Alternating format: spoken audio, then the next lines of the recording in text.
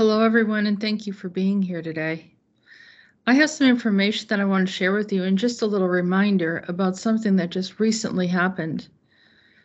Recently, we had a post with Peter the Insider, and actually Unit 374 joined us, and we had a discussion regarding what was happening at the present time. For those of you who remember that interview and discussion, you'll recall that Peter was concerned about ICBMs, and that's intercontinental ballistic missiles that would shut down the electronic grid. And so we had a big concern about it. We had more than one discussion, one of which we shared with the public. And so he talked to the team about having some of these issues resolved for the benefit of the higher good for everyone. And they were aimed towards the East Coast. I have that footage to share with you right now. And the reason why I'm going to show this is because a series of events did happen afterwards, maybe not to the scale that they wanted it to be. But why don't we take a listen to what happened here? Oh my God, what is going on here? It is pretty much all of those things what we will talk about today, respectively in this show. They are, let's say, consequences of 88. Hello, Anthony. Of 88 mission and back. And nowadays situation is US wants to launch multiple missiles, ICBMs, from Wisconsin and Nebraska and so on, Iowa, to all over the place. What does it mean? Yeah, to Russia, to China, to India, and all kind of that stuff. Of course, it will be with answer. So it pretty much looks like, yeah, doomsday is coming. It will be in, it should be in December 1st. And that's the stuff. We will try to do our best in order to prevent that. It almost happened few weeks ago, and we prevent that via, let's say, layers of, let's call it shift. If you see or saw the movie Shift, it was absolutely crazy, movie Shift. And it was pretty much something like that, and I don't want to say like that, but very similar to that. And I was like, okay, how in the world should we stop this? Because we make those things, let's say, successfully, but we never dealt with something like that what was so big and so fast as ICBMs. So we needed to use 120 layers in total, and they simply pretty much shifted to another reality, timeline, context of existence, call it as you like. Long story short, they were not threat for us anymore. Problem is very prominent. I don't want to say the names. We could say the names. Yeah, we could say the names. Do you want to say a name? You're referring to Hunter Biden? Yeah, you say. Yeah, you say.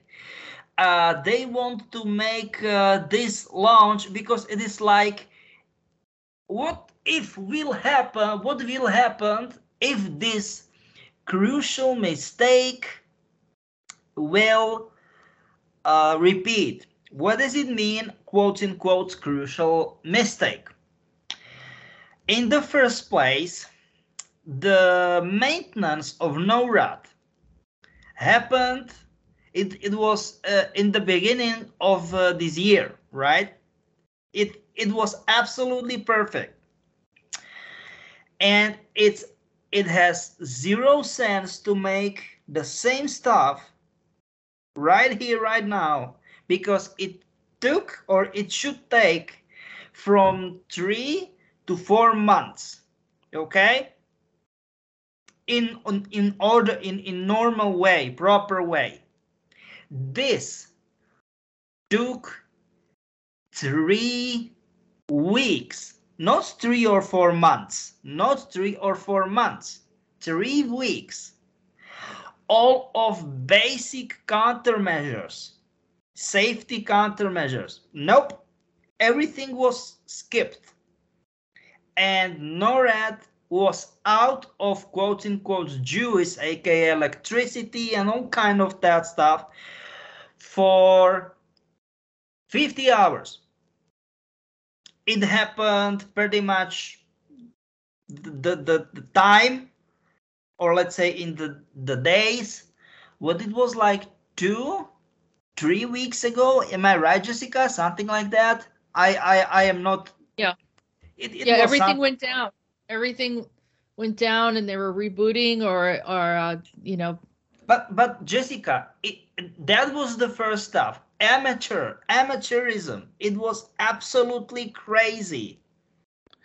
So at this point, Peter is describing or explaining that during this timeline that he could view that NORAD had shut down all the grids, that he saw these ICBMs come through. This was part of the timeline, and that they were coming full throttle, I mean, from all different directions. And so from various locations, which he mentioned earlier, from I think that they were triggered and then activated from another source, and were supposed to come and hit the East Coast and the West Coast, starting off in the Midwest. I think he mentioned Iowa and a few other states.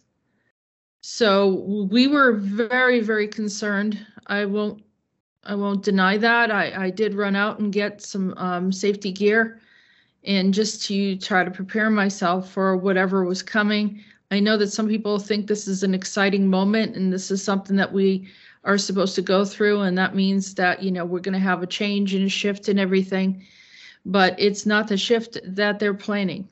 That's not it. It was a promise. Someone is promising these things. I don't foresee that this is anything that's going to be positive.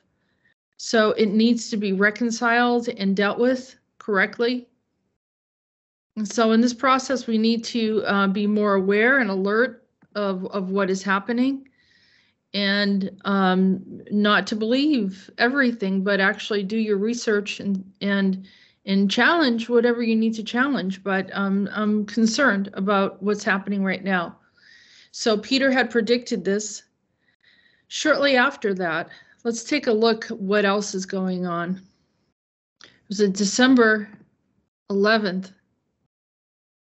There was actually a cyber army invading a critical U.S. services.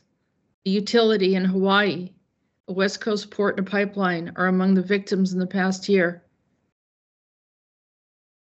The Chinese military is ramping up its ability to disrupt key American infrastructures, including power and water utilities, as well as communications and transportation systems, according to the U.S. officials and industry security officials. Hackers affiliated with China's People Liberation Army have burrowed into the computer system of about 24 critical entities over the past year, these experts said, and the intrusions are part of a broader effort to develop ways to sow panic and chaos or snarl logistics in the event of a U.S.-China conflict in the Pacific, as I say. So essentially, if they lower, this says the hackers also attempted to break into the operators of Texas Power Grid, which operates independently from the electrical systems of the rest of the country. So they literally tried to shut down the entire U.S. And These previously undisclosed details help fill out a picture of a cyber campaign dubbed Volt Typhoon, first detected about a year ago by the US government in the United States and China struggled to stabilize a relationship more antagonistic now than it has been in decades. At the moment that Peter contacted me, President Xi Jinping had visited the United States in California, which was a very odd place for him to be visiting, because typically presidents visit in Washington, D.C. or around that area. Maybe Camp David is another location where people of that high of a status, of political status, would come and visit. And it's just not common. It's not a common location. And at that very day was when Peter said that they were expecting to have this whole event take place. Peter did end up bringing the team over to try to neutralize some of this effect, but it is clearly not over. Soon after that, I became aware of this movie, Leave the World Behind. This movie was produced by Michelle and Barack Obama, and clearly they, have the script and knew what's ahead. So they were talking, and they were producing this movie, which takes place on Long Island of all places, for those of you who are familiar with the Montauk Project, and kind of separated but close to New York City, which is another location that seems to be heavily targeted, like Texas. And they have specific states for different reasons why they should be targeted. Just like their nations also have vulnerabilities, but in the case Peter said that the U.S. government's doing this, or the influence coming into the U.S. government. I should say it like that because we have many influences that are occurring right now. For those of you that are not familiar with this movie, this came out, I believe, in either October or November, but this was the first time I had heard of it. And it clearly brings up, this weird scenario that here they show this deer, how all the animals react really weird because they shut down the grid. And this piercing sound that they get impacted by because of the effect of how the grid is being shut down and the weapons that are being used. And Peter did talk about a reality in the past, which if anyone is interested, we can find that other video where he talks about, it's sort of a combination of a metro reality where they utterly destroy the upper atmosphere, so that if you are there for any length of time, you literally go insane from the piercing sounds as the upper atmosphere is destroyed, not only from whatever they did to the atmosphere, creating abnormal frequencies, as well as I think it was biochemical and nuclear and radiation and all sorts of different things. There was this incident where they have all of these cars lined up. They're all Tesla, white Tesla vehicles. And interesting enough, there was a recall, I believe, of these vehicles. And let me find that.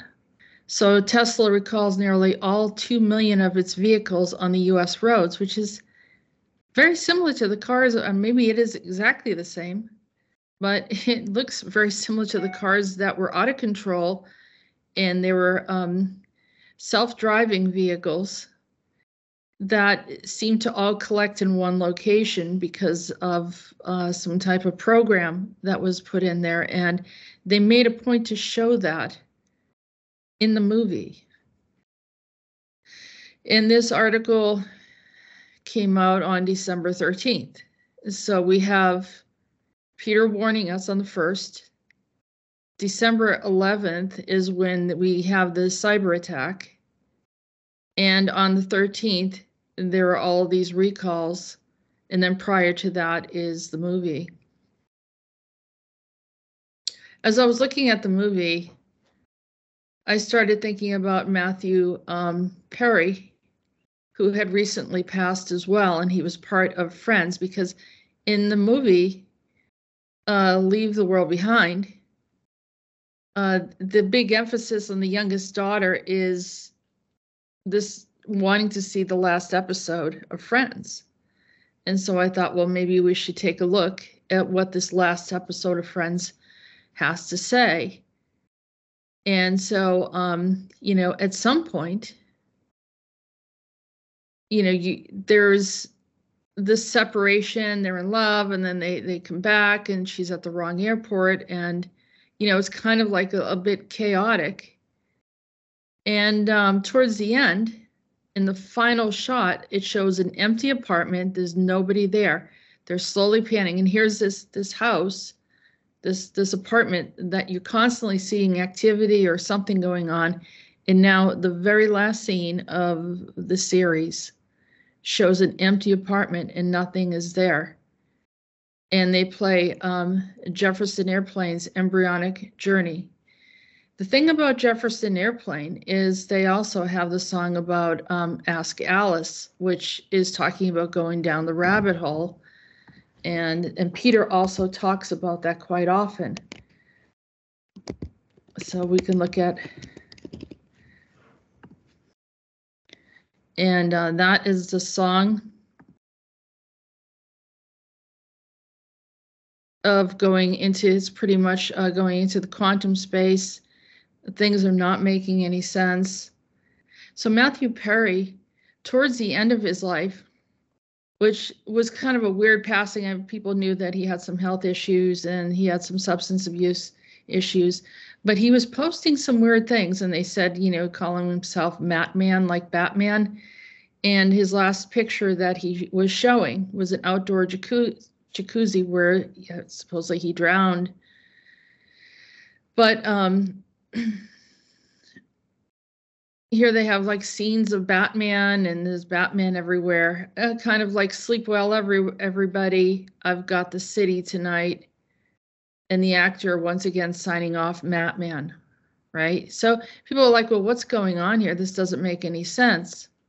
So here again, we go back to the movie, Leave the World Behind.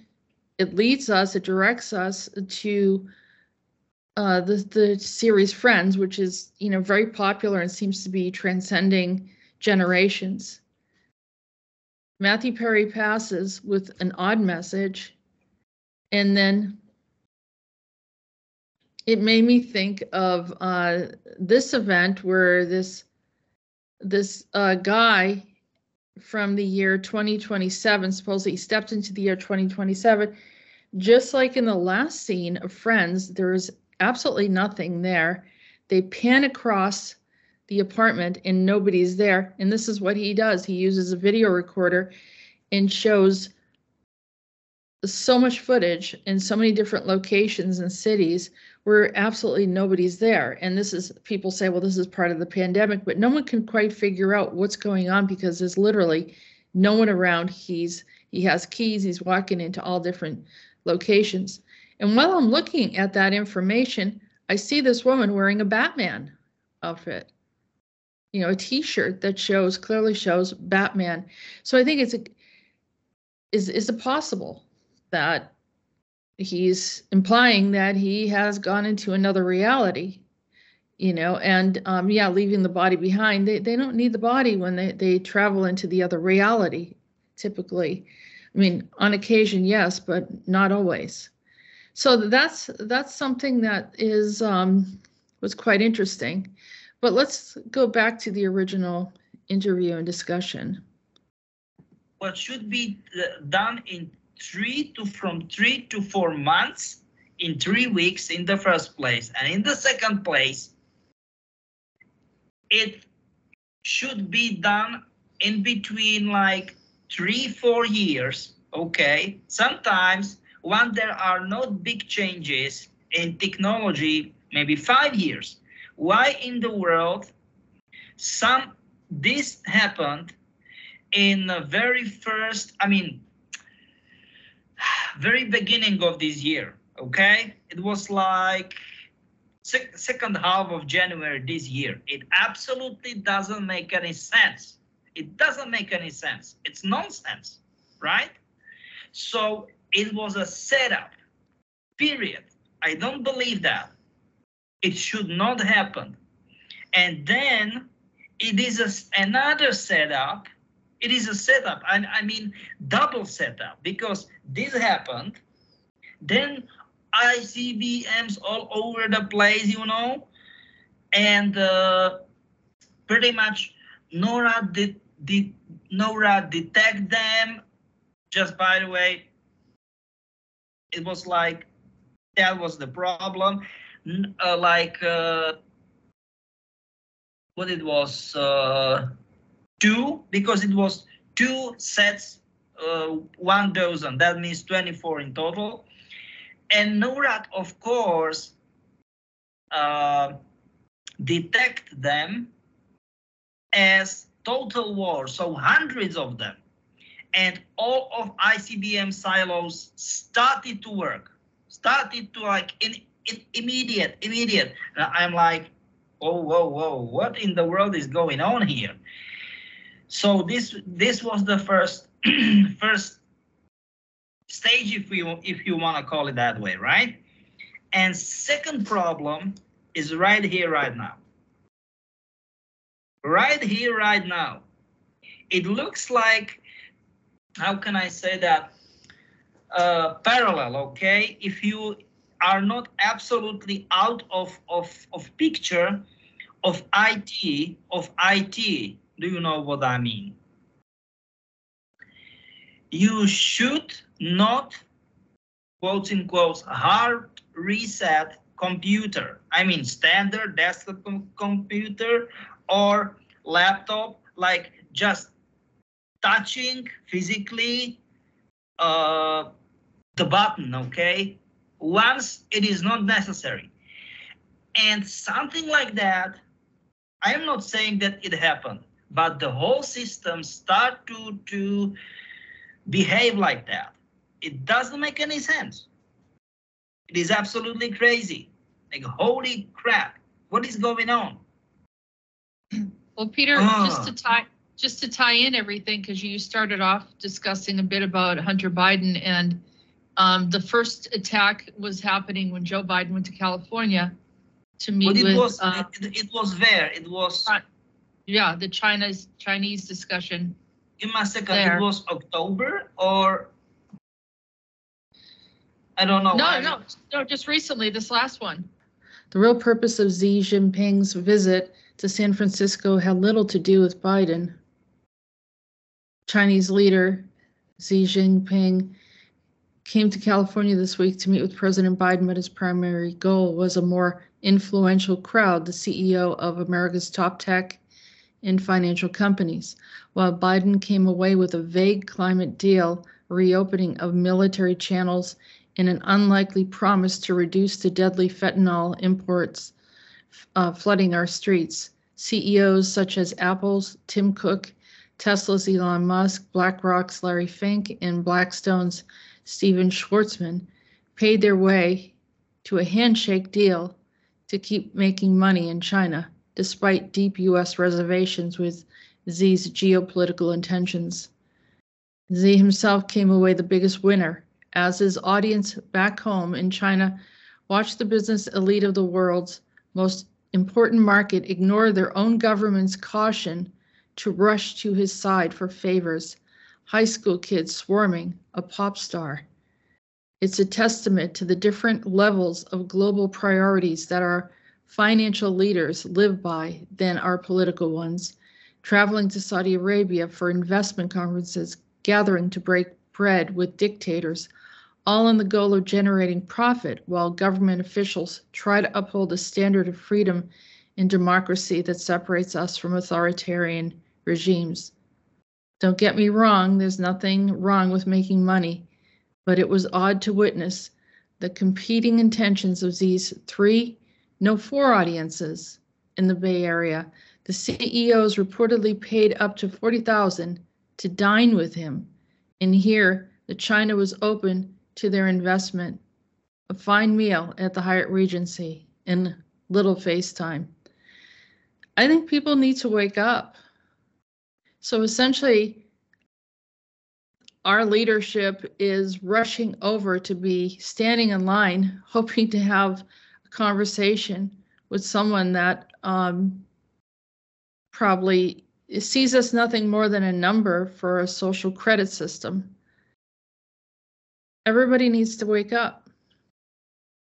You know, we put some of these people that are very powerful up on a pedestal.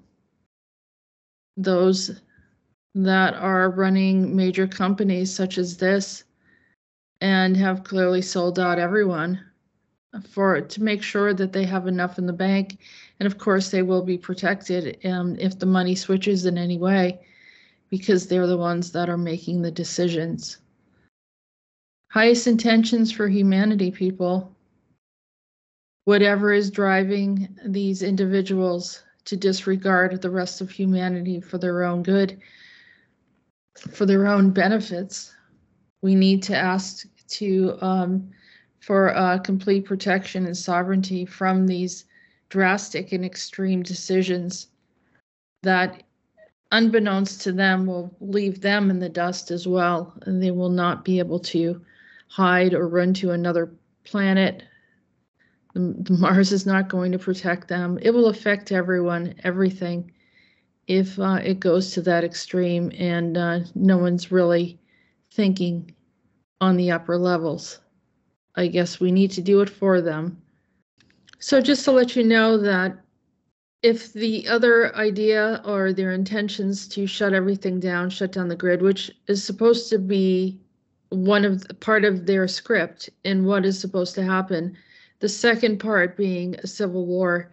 And in this case, in this storyline, I believe is not just a racial war, but rather the government against the people, and or whoever the government is at that point, because if the grid's down, we have no defense system, and then that's it. But for some reason, everyone, I remember hearing years ago, oh, we have to shut down the grid in order to get control of AI or what have you, or none of that made any sense. It wasn't logical. And even people that were somewhat intelligent were making this comment. I understand that it's like anything, any type of system, you have to reset.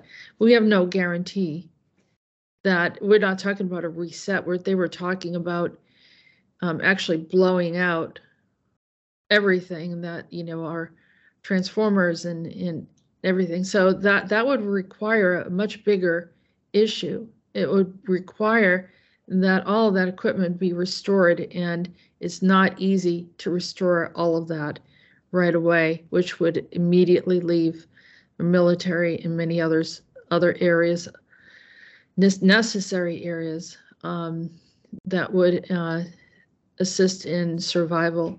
A lot of vehicles won't run because they're insisting on everyone's having vehicles that are electronic at this point. So that clearly is an issue. So really think through what you're holding on to, ask questions, and I hope this helps you in some way to think through some of this and reset what your intentions are for the planet and for your own personal life. We're getting down to the wire, and I'm not saying that it's planned that we're going to be destroyed. I know that's what they want for us because they have their bunkers and other safeguards. So it's important for you to acknowledge that there's no one human being that's greater than another on this planet. You have just as much of a free will and a purpose and importance on this planet, and you need to hold that space and don't believe otherwise. Thank you, everyone, and have a good day.